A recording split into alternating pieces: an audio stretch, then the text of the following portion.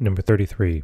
In one of the classic nuclear physics experiments at the beginning of the 20th century, an alpha particle was accelerated toward a gold nucleus, and its path was substantially deflected by the Coulomb interaction. If the energy of the doubly charged alpha nucleus was 5 mega electron volts, how close to the gold nucleus, which had 79 protons, could it come before being deflected? So here's the gold nucleus, has 79 protons. Here's the alpha particle. It said it's doubly charged. So it has basically a +2 charge there.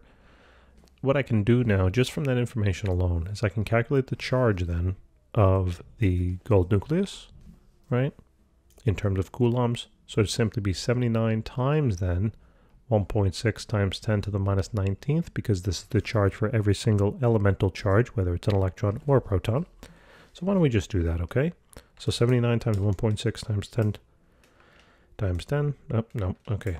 Third time's the charm. Times 10 to the minus 16th. 19th. What?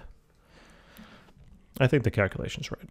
So this is 1.264 times 10 to the minus 17th coulombs. Okay, that's the total charge there of the gold nucleus. All right. And where's my box button? There it is. All right, good enough. Now, what's the total charge then of this alpha particle? Well, just take now 2 and multiply it by the 1.6 value, right? 2 times 1.6 times 10 to the minus 19th. And I don't know why I need to calculate for that. So the charge here, the net charge of that alpha particle is basically 3.2. 3.2 times 10 to the minus 19th coulombs. All right, cool.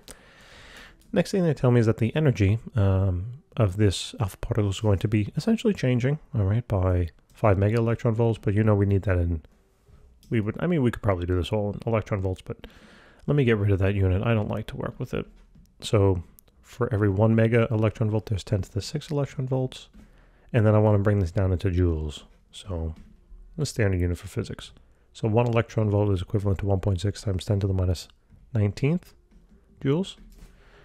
And let's just do that. So 5 multiplied by 10 raised to the 6th, then multiplied by 1.6 times 10 to the minus 19th.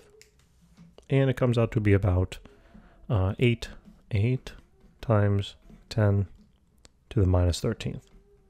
Right, and that's in terms of joules. So this is the change in the potential energy.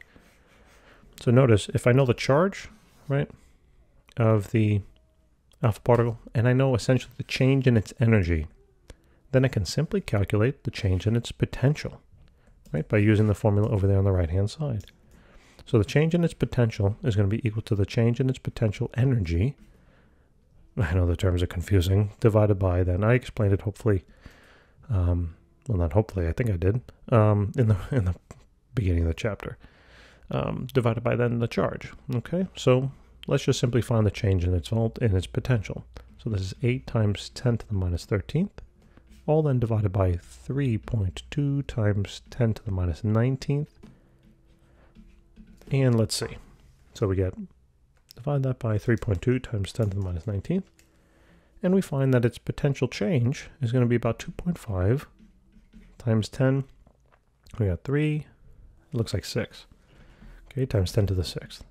And that's in terms of volts. Now here's the key to the problem. Whatever the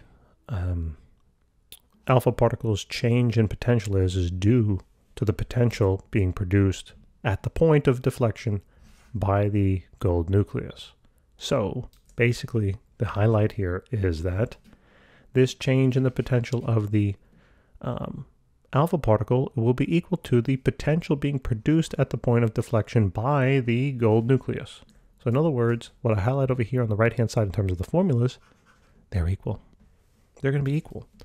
So watch now, I'm going to go to my new formula, and I'm going to talk about this in reference to the gold nucleus now. So the voltage being produced by that gold nucleus is equal to the electrostatic constant K multiplied by the charge that's producing that potential, divided then by the distance relative to that charge producing the potential and the point that we're measuring the potential, or that we know the potential of, or we know the potential change of.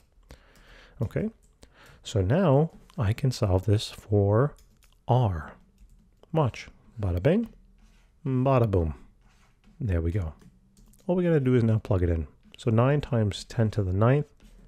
The Q value here, and now remember, this is in reference to the gold nucleus. So you got like 2 charges. You might be thinking about, well, which one am I going to do? You got to be consistent. If we're talking about the distance relative to the gold nucleus, and we're talking about then the potential being produced by that gold nucleus, which remember was the same as the change in the potential for the alpha particle, then we have to be using the charge of that gold nucleus. Okay, so that's going to be the 1.264 times 10 to the minus 17th. And then that's all divided by then that voltage of 2.5 times 10 to the 6th. Now let's see what we get. So 9 times 10 to the 9 multiplied by 1.264 times 10 to the minus 17th. Divided then by that value. And look at that. R is 4.55 roughly times 10 to the negative 14th. And that's in terms of meters. All right, if you need it in a different unit, you know what to do. And that is all, ladies and gentlemen. So thank you so very much for tuning in. I appreciate it. Please remember to help us out and subscribe and hit that like button. And we look forward to producing more videos. Take care.